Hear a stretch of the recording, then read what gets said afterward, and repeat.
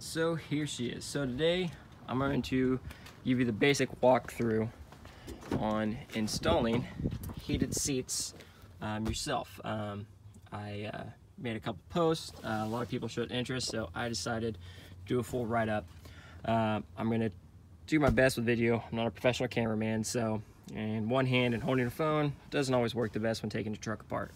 So I'm going to have some detailed videos on removing the seats, disassembling, and installing your pads, as well as a video on pulling the cluster, or the center console area apart, I'm sorry.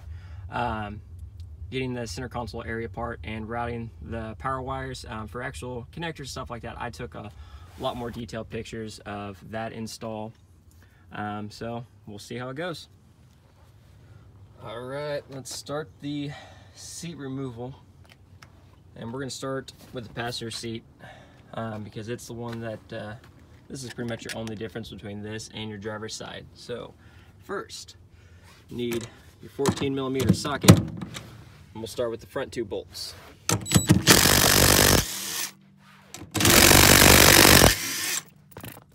Pop those out. Slide the seat forward. There's the rear.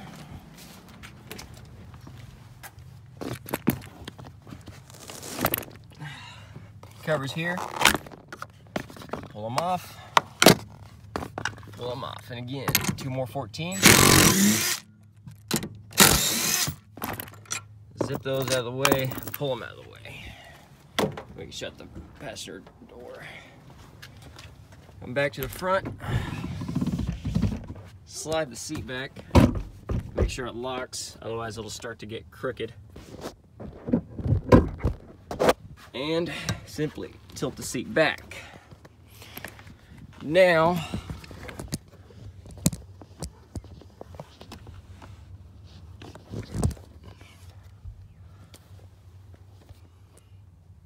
for the connectors. So we're gonna start, you have three connectors right here. We're gonna start with the white one. Tab there, pull it out. Gray connector, tab there, pull it up. Now on the yellow connector, it may require two hands. So you wanna push down on this white tab here, and at the same time, pull back on the yellow connector, and it'll come out. And you have one harness clip right here. I have actually broken mine, so just be very careful when you pull that out, but it still connects. As you can see, ignore the mess. This is the harness for the seat heaters. Have it ran through there underneath the center console. You want to run it out about 1.5 feet, 2 foot. That'll give you enough room to get to the connectors for the seat heaters in the rear and not stress any wires when the seat's all the way back. Now after you pull the seat out, put it wherever you want to work with it. I prefer the tailgate because it's tall enough and easy access. Now on the passenger seat, the one difference that I really wanted to show was your back adjustment lever. Now you can see right in here, it's a little silver piece. Now there is a tab in here. Use a small screwdriver or pick, and you can see where you want to pull up on this tab and then pull it off. Now we'll take the seat, move it around, set it just like this.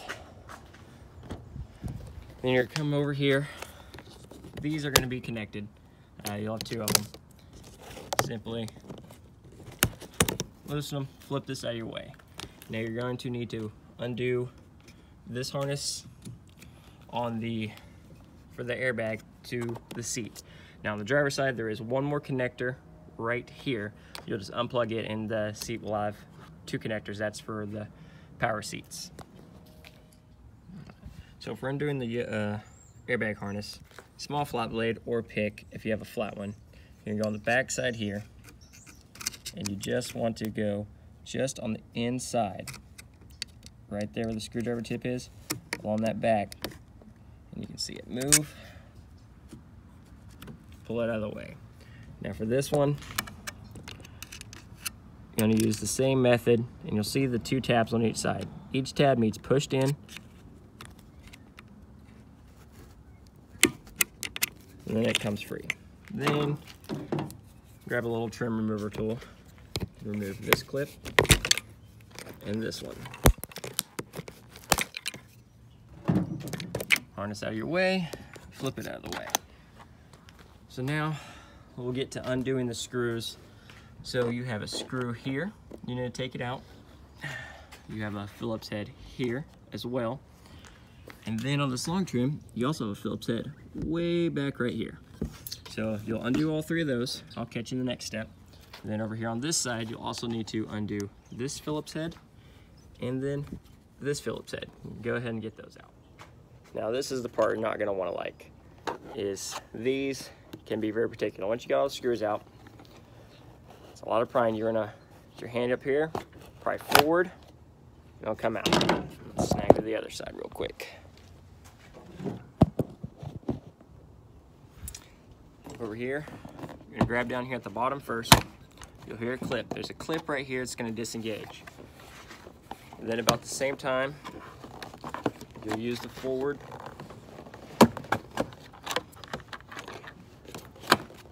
promotion.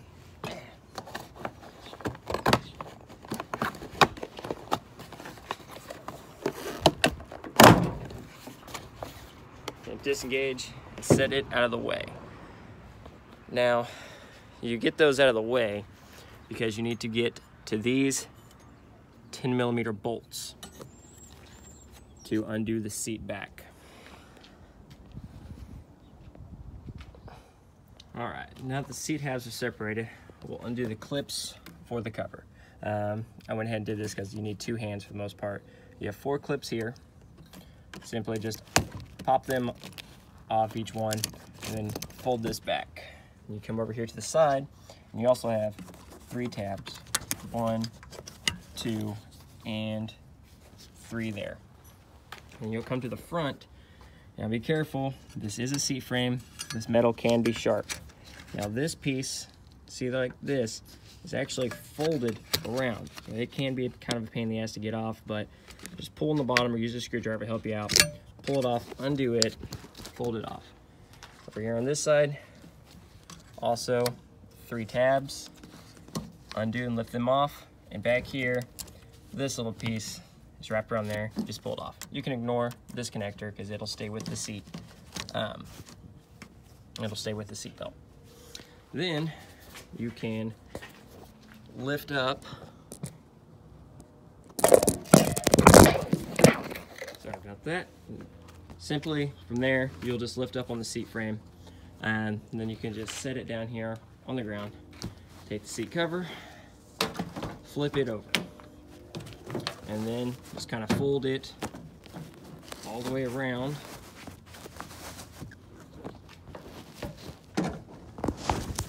Around the edges. Now from here, see mine's already installed. I'm gonna do it again. But here is the hog ring part. So along each one of these, each one of your seams here, seam here, here, and here, there is a metal bar with hog rings. Now the sides have 3 hog rings, here, here, and here on each side. And for the middle set, you have 2 hog rings. One here, here, and then on this bar as well, here and here. Now as you fold the seat, start with the sides so you can get more movement. You just fold the seat up and you can actually see where the hog rings are. And you'll get you a pair of dikes and snip the hog rings. And once you snip the hog rings, you can move the bar around and they'll come out. And you'll undo all those hog rings. Okay, so for the basics, once you get all the hog rings moved, not taking mine all the way back apart, because it's the same for all of them. So you'll place your pad down, kind of where how you feel fit. Mine ends just right about here, and you'll just run the wire all the way back through. Now when you're setting the pad down, now remember you had hog rings go through here. So what I did is lay it out where placement feels best for you. tuck the heater pad down into the groove. So you're gonna take up all the slack and just use a Sharpie or whatever and just kind of mark a general area. And then you will cut out that area so then the hog ring will go through. So once you're going back together and all this, I'll show you basics on your hog ring reassembly. So your hog ring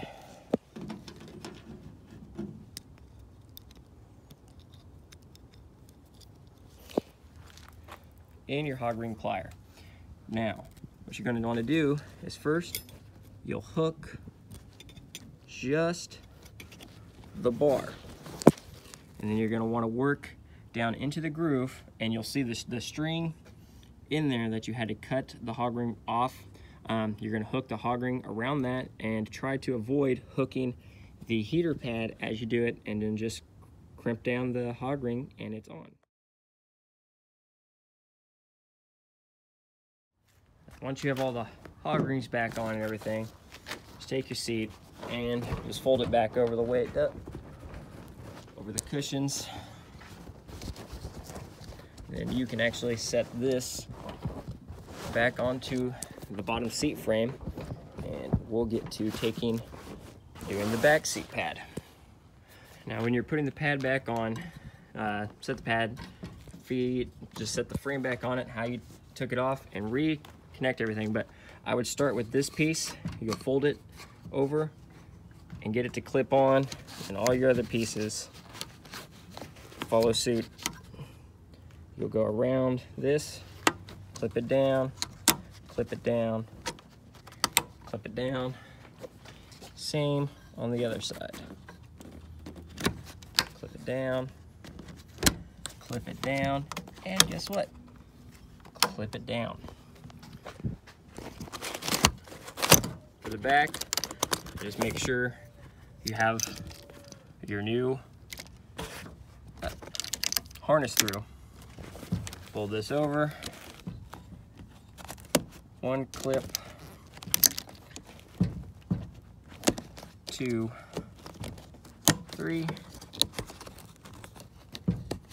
and 4.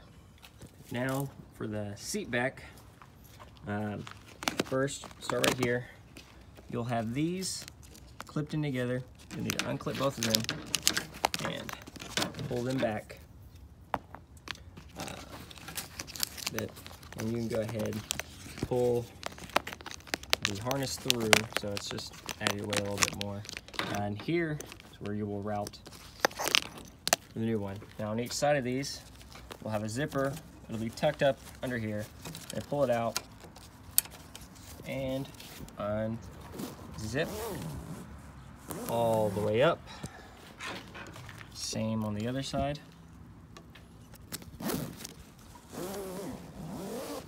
All the way up. One thing, you fold this back. Now, go over here on your seatbelt outer side. This is where your airbag is. Now, I don't take the cover all the way off for just the seat pads, but if you are taking the cover all the way off and putting new covers on the same time, you need to undo both of these, and then also take out the headrest studs. But to undo this white one, and lift up under here, you'll see this tab right here. Push up on it, or use your little flat blade and simply undo the connectors. That way you can give the seat a little more play. Now you don't have any of that on the other side because this is where your airbag is. And then we'll just turn the seat over real quick.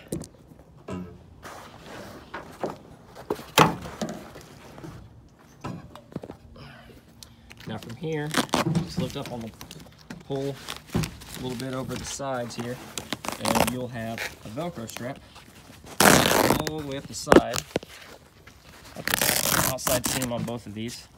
Let's see, right here is the one we just undid. Pull it through to give you a little more flexibility. And this will pull you up to the hog rings. This the seat back only has one bar that goes across that you'll need to worry about. This is as far as I pull the seat up since I was just doing the pads. Now I have 2 hog rings, one right here, one right here. You'll unclip those and then you can fold the seat back a little bit more. You'll set the pad down just as you did on the other side and do the same method. Tuck the pad down into the groove, mark it how you please, and take some scissors, whatever, and cut just a square hole so you can fit the hog ring and the bar through, and reattach the hog rings the same way, and your pad's down, and your harness, make sure it comes down the way through the bottom. And once you're done with all that, get it back on. Simply do the same on putting the seat back together, just the way you took it apart. But make sure to feed these back through and connect them on the back side like we had done earlier. Now for the seat back, simply once you get everything reconnected, you'll just re-zip everything just the way you took it apart, and be sure to remember to tuck the zipper back up under here where it was prior to the install. It stays out of your way and all that good stuff. Now we're ready to put the 2 halves back together. And put it back in the truck. When you're putting the halves back together, best set the bottom side down and then get one of your 10 millimeter bolts ready for each side. Set them off to the side. This took 2 hands, so I had to skip it for you guys. Set the seat back, rest on here, using your shoulder. Just kind of rest, lift it up, and go ahead and get 1 bolt start on each side so it's actually secure. And then from there, you can get the other 2 bolts in on each side and tighten them down, and go ahead and reinstall the covers for both sides and all the bolt and all the 5 screws, and we'll be ready to put it in the truck. Now, as you're putting the covers back on and you start to go to connect this piece, leave this piece undone. That way you can get easier access to the seat pad connectors. You just kind of leave them both right here, and we'll hook those up when we set it in and reconnect this piece. Now, once we're back in, you will plug in your seat harness. The harness has the 2 connectors. It doesn't matter which order you plug them into. Just make sure they're tight, connected, and you can route them how you see fit. I just have mine in there in general. And then you can lift up on that piece, reconnect that. Let's grab your floor harness. Let's connect it back up. Connect all 3 connectors, and it's important you hear them all click, especially the SRS harness connector. And then set the seat back down in its position, bolt it down, and put the recovers on, and that is installed. All right, well, now we could talk driver's side. I'm not going to pull it out and go all the way through it. The seat disassembly, hog rings, locations like that, they are all the exact same as the passenger seat. This side actually does have 1 less screw. The exception, if you're worried about these connectors right here, when I do the seat, there's enough room once you pop it off that this with the harness just kind of sets off to the side. You just got to be a little more careful with it. You'll have your screw there, 2 screws back here and 2 screws on the other side as well, and that one other connector I mentioned that's on the actual seat itself. You'll do the driver's side the exact same way, pulling it out, taking the seat apart, splitting the halves, pulling the covers back, and putting in the pads. And then once you're all done, you have heated seats in your vehicle for $65, $70, depending on which kit you got, and a few hours of work. Enjoy.